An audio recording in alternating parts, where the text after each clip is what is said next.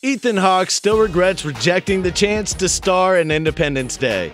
The 47-year-old actor was offered the opportunity to appear in the 1996 action movie, but Ethan turned down the chance because he thought the script sounded too silly. Recalling rejecting the movie during a road trip from Texas to New York, Ethan said, "I'm driving cross-country with a friend of mine. I've got the script to Independence Day and there's like dollar bills attached to it. And I'm reading it to my buddy in the car like, isn't this a bad line? E.T. phone home? That's stupid. And I'm going through it, the script, to the point where I literally throw it out onto the Texas highway." The part of Captain Stephen Hiller was eventually handed to Will Smith, and it remains one of his most famous roles.